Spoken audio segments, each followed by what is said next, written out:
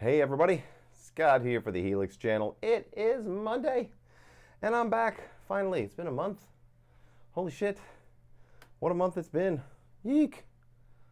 Saw a lot of the country as a guitar tech for Y&T, and did a lot of shows, dealt with minor technical difficulties, nothing major. Earlier in the tour, one of Dave Menichetti, his main amp is a diesel VH4, caught fire and more or less burned to the ground, that particular amp. It was not salvageable at all. It had taken a 6-foot fall inside its road case earlier in the week, and I suspect that one of the tubes either had a minor fracture or the socket had a bit of a fracture, and then it just became like a fuse and just poof. But during my time with the band, nothing like that happened. I think the worst thing that happened was a cable from a wireless to the guitar went out, and that caused 30 seconds of panic. But my only regret is I didn't take enough video, didn't shoot enough photos. I have a quick rig rundown that I'll share with you. And the band was not there. There was really not enough time in the schedule to work the band in to the video, sadly. It was just a really regimented schedule every day, and everything was, every minute was accounted for. So in that regard, they're very organized. Dave's wife Jill does an incredible job of managing the tour and the band and the crew, and hats off to her, because man, she's got a big job, but she does a kick-ass job at it. So I'll show you the little rig rundown that I shot. Sadly, I had to hold a light in one hand and then shoot with the other, so I couldn't pull the guitars out of the guitar boat to show you them, because there's some pretty interesting guitars in there. If I go back, I hope I do, at some point to do another run with them, I'll shoot some better video. But today, that's all I'm going to do. I am working on getting the Helix back into my live rig, and I spent Saturday afternoon at the rehearsal studio setting volumes for a brand new set of presets, a single bank of 8 snapshot presets, and I think I'm using 6 presets, so 48 snapshots in all, encompassing the entire set of 50-some songs for the band. And I'm going to make these available. So I'm going to start demonstrating them on Wednesday. And they are incredible, and they only use 2 amp models, the new Boogie Lone Star and the Friedman. And they only use 4 different IRs. The High Watt, the Marshall 1960V, the Bad Cat 212, and the Fender 65 Twin. That's it for everything. And I'm getting a wide range of sounds. So I'll start demonstrating that on Wednesday. Today, I'm going to show you a little rig rundown of what was going on in Portland, I believe.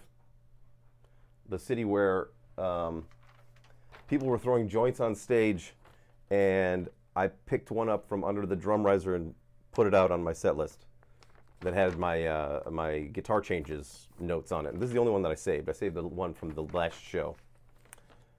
Grants Pass, Oregon, not Portland. The Portland show went off without a hitch. The Grants Pass show was the one that had the gear problems, but they were minor. So, Dave starts out with his Les Paul, John with his Basalia, then, by the third song we switch to the Strat, and then John's 1954 Les Paul Jr. Dave's got a Yamaha, one of those brand new ones. Sounds incredible, though.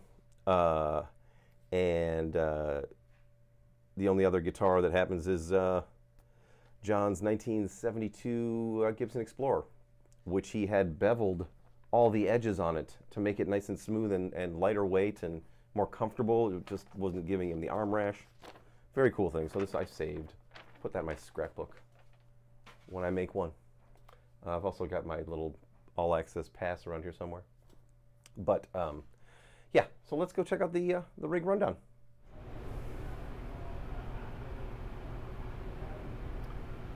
Here I am at the Aladdin Theater in Portland, Oregon. I'm going to go up and show you what's going on with the rigs.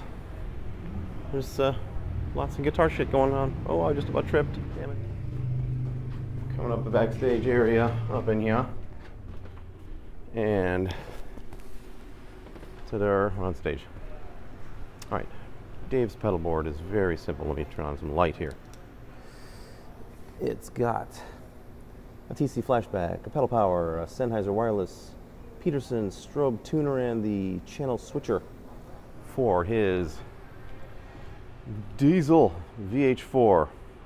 That's his amp that he uses every night. The Boogie is backup, and the Boogie cab sounds great. For bass, we got GK stuff, lots of it. A sustainer pedal, I believe a compressor pedal, and a tuner, and that's it. Very simple bass rig. The other guitar rig, John Nyman. His stuff, he's got a DD3, a chorus, Boss, an EP booster, good times. Also, everyone uses Sennheiser wireless. Uh-oh, this thing got moved a little bit. That's not good. Put that back where it belongs. Oopsie, I gotta tape these down a little bit. And a Peterson strobe tuner. Everybody uses using the Peterson strobe tuners. His amp, he's got a Tone Tubby 412. The Y&T is the backup. That's an old Plexi. And the Royal Atlantic Mesa Boogie amp. Kind of neat. Drums, nah, nobody cares. Let's look at the guitars. Got my little light over here. We've got a couple of Ibanez basses. Nothing terribly special about them. We've got a 1954, what do you call it? Les Paul Jr. over here. Hard to see because I don't have a free hand. Basalia custom guitar here. It's sort of like a hollow Les Paul, but fucking heavy as shit. An Explorer from 1972, I believe. And it's been beveled. Look at this edge. And they did that way back in the early 80s. Neil Schoen hipped John to a guy that could do that, and he did it. These now Dave's guitars. He's got a Fender Strat. It's American. It's an Elite. It's got lace sensors. Sounds incredible. One of these new Yamaha guitars. I don't know what they're called. You know, the ones that look like this. And the reason for the season, the big guy, Dave's 1968 Les Paul. And he's been using that one ever since 1972, I believe. He bought it for $400, I think, either something like that. He says he's never paid more than $1,200 for a guitar in his life, which is lucky motherfucker, you know? So those are the guitars, those are the amps, those are the pedals. What else do you want? That's all I got. This is the venue for tonight. We've got 2 shows left, Portland and Grants Pass, Oregon. Good times. We got stuff behind the guitar amp. This is where extra cables live for backups, extra pedal switchers for the amp, you know, stuff like that. There's the back of the diesel. It's got a jump on it. Not sure what it's for. I'm just, you know, I'm just here to change strings and pass off guitars. Well, and do all the setup. Ugh, a lot of work. Good times. There you go. Pretty cool stuff. Dave's VH4 is an incredible sounding amp. I played it, you know, a little every day, and because I had to check their guitars, and I played all the guitars through all the amps, and just had some fun with this and that. And I brought my Crapcaster with me, which is currently without strings and without pickups, because I'm doing some surgery between the guitars. I'm taking the pickups out of this and putting the humbucker in the Parker. I'm going to get a pair of Fender noiseless, or maybe lace sensor, something quiet, because I had a gig on Saturday and god damn was it noisy as shit. I don't know what was going on, but my Strat was just screaming on stage. And I suspect that this one has a grounding issue, but then I also pulled out this guitar with the other original pickups, the Seymour Duncans, and it was just the same kind of noise. So I don't know. I'm just kind of sick of noisy pickups at this point. Here's my Y&T All Access Pass thingy. And I got a lot of fun mementos from that show, or from that tour, and had the best time. They were the most fun bunch of guys ever. And can't believe the luck of getting to do that and getting paid for it. I got to see 14 free Y&T shows. It was awesome. Man, talk about win-win. So I'm going to be swapping up pickups this week. I'm going to have that thing, take that in to have the grounds looked at, because I can't figure out what's wrong with it. I'm not really great at wiring things up, so this could be a challenge as well. What are you going to do?